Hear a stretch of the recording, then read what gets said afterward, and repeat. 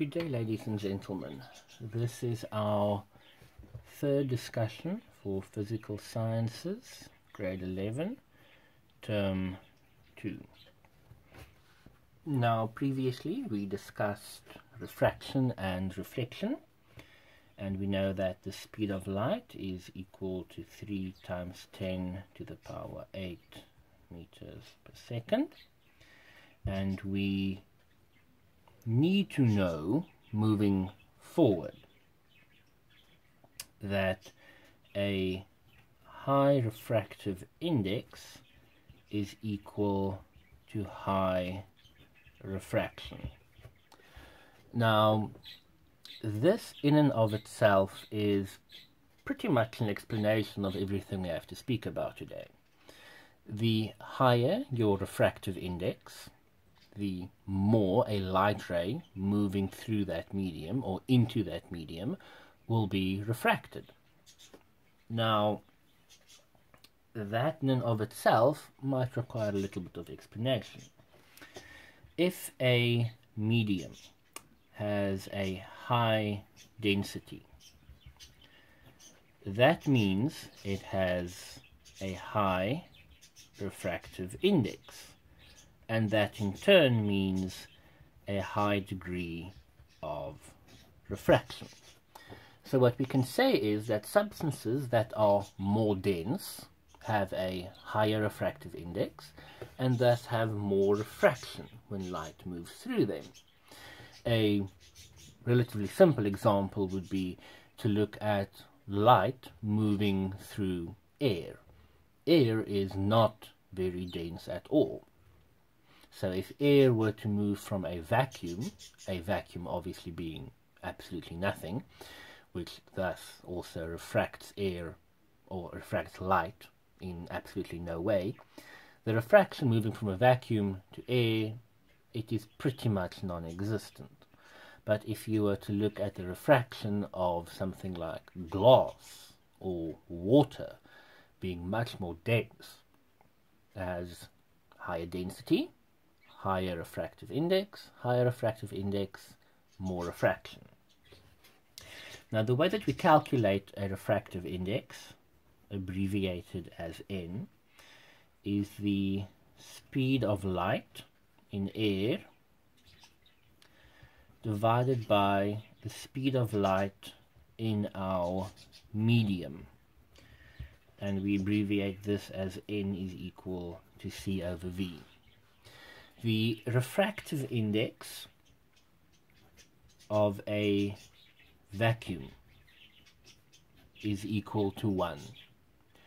Now, a vacuum, being absolutely nothing, has nothing to in any way refract a particle of light or a light ray. Air has a refractive index of 1.003. Water of 1.3 and diamond of 2.4. So you can see something like water, it will refract a light ray, and we talked about that. Apologies, ladies and gentlemen.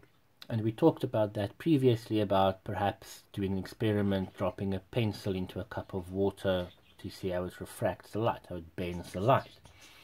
Something like a diamond is much more dense than water, as such, higher refractive index, more refraction. This higher refractive index is what is responsible for something that we call brilliance in diamonds, that property that they have where they almost seem to generate light inside of them, where they are very sparkly and they are, well, brilliant. That you can Google this perhaps, brilliance of diamonds. It is caused by refraction and reflection of light, where one light ray would perhaps enter the diamond, get broken up and refracted, and it looks like that diamond is sparkling from the inside. Now, moving forward, it is very important to remember that this high density is equal to a higher refractive index. Now, we also previously did say that if a substance moves from a low to a high density, it is going to bend towards the normal, that being the normal. So low to high, it bends towards, and from a high to a low, it bends away from the normal. Now, we can actually calculate how much this bending is. We can calculate how much this angle of refraction is. And we do that with something called Snell's law.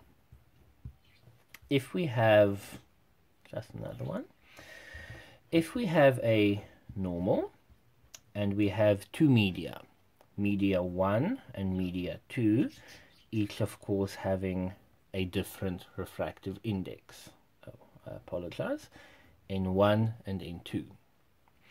If the light ray is moving, it of course hits the boundary, and that angle is theta 1. It moves out or into the different medium, and that angle is theta 2. So the formula that we use would be N1 sine theta 1 is always going to be equal to N2 sine theta 2.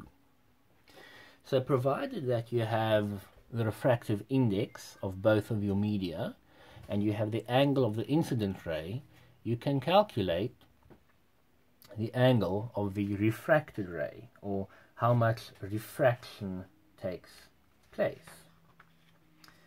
Now, an example of this perhaps would be if we say we have an incident ray of 30 degrees. So theta 1 is equal to 30 degrees. And it is light passing from water into air. So we have our normal, we have air, and we have water. And that angle right over there is 30 degrees. Now, because we are moving from a high to a low density, we expect the light ray is going to bend away from the normal. So we can already sort of intuitively determine that our answer, our angle of the refracted ray, is going to be greater than 30 degrees. Now, the refractive index of air is equal to 1, and the refractive index of water is equal to 1.33. So all we do, we have a formula, we substitute 1.33 sine 30, because our incident ray is on the side of the water, 30, and the water has a refractive index of 1.33, is equal to 1 sine theta. We have one unknown, relatively easy to calculate. So our theta 2 is equal to 41.68 degrees, which means that this angle over there is going to be 41.68. And that makes complete sense because we expected that to be larger than 30 degrees. Now, there is one final thing that we have left to speak of today, and that is the notion of a critical angle. Now, critical angle, it is defined. The critical angle is equal to the angle of incidence of a light ray, obviously, that provides an angle of refraction that is parallel to the boundary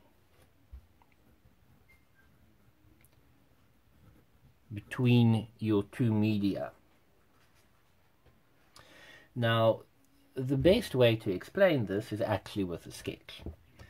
So if we have our two media, we will say that this one is more dense, this one is less dense. If we have a light ray moving and it hits perpendicular, we expect no refraction to happen. If we have a light ray moving and we hit at an angle, because we are going from a more dense to a less dense, it's going to move away from the normal, so it will be going that way. There is also a certain angle where if the light ray hits, it will actually not refract but rather reflect, and this is what is referred to as internal reflection. But you also, and what we are speaking about, have the critical angle. The critical angle is the specific angle at which the ray hits the boundary, and rather than being reflected internally or refracted by moving between the two, it travels parallel to the boundary. And whatever the angle is for this is the critical angle.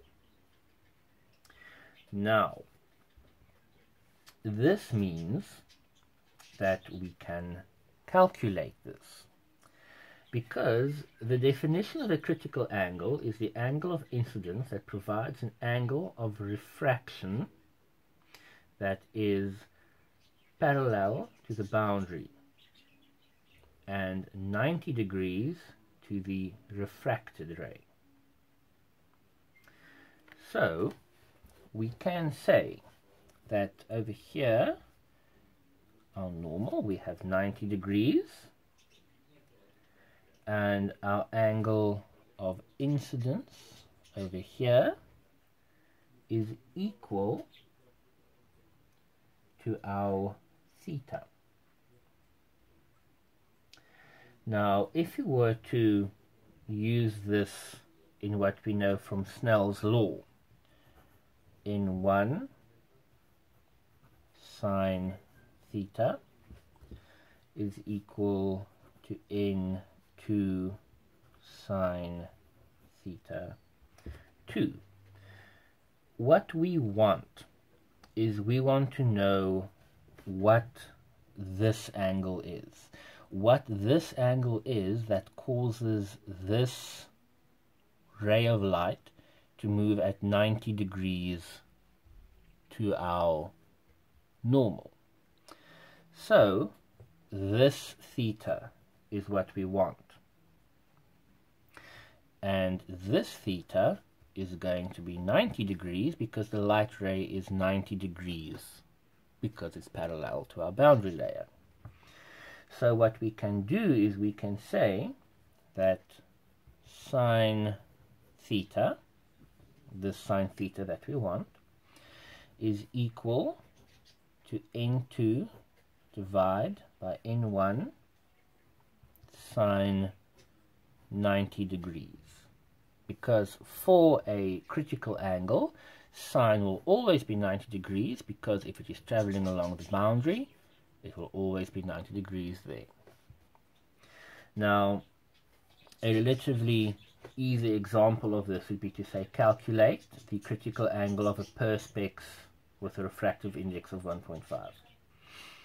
So what we do is we say calculate the critical angle for perspex. Perspex has a refractive index of 1.5.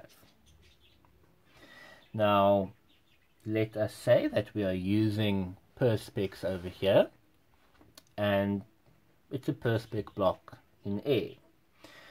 So we are going to have sine theta is equal to N2 over N1 sine 90 degrees. We are going to use N1 or N2 up here as 1 and N1 as 1.5. This is going to give us N2 being air, refractive index of 1, N1 being 1.5 sine 90 degrees, and this ends up giving us a theta of 41.81 degrees. That means that if a light ray were to hit the perspex block at 41.81 degrees, it will travel along the boundary rather than being reflected internally or refracted by moving out. That is pretty much all that we have to talk about today. There is, however, one thing that I would like to demonstrate to you that I sincerely hope I'm going to succeed at. Next time we see each other, we will talk a little bit about fiber optics and the applications of reflection and refraction. And that will also be our start of our next discussion about wave fronts and diffraction. Now, what I have over here is a glass prism. It obviously, having a higher optical density than air, is going to refract light.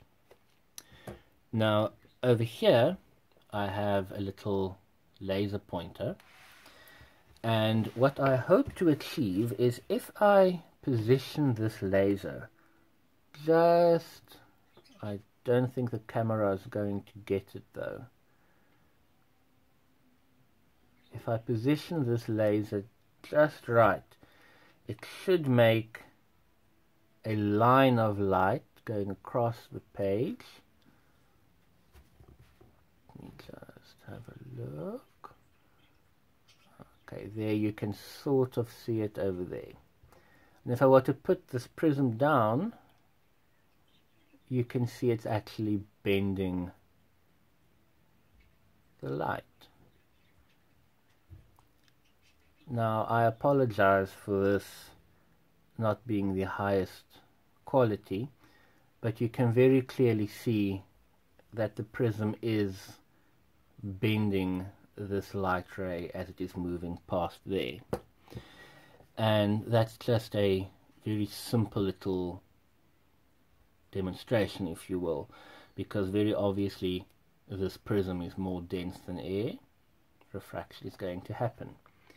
I highly advise you to perhaps have a look at some other YouTube videos to illustrate this principle, and of course somebody who can perhaps draw to also draw you some more apt pictures of the critical angle and internal refraction. Not much of an artist, unfortunately. Ladies and gentlemen, that is it for our discussion today. Until next time, have a good day.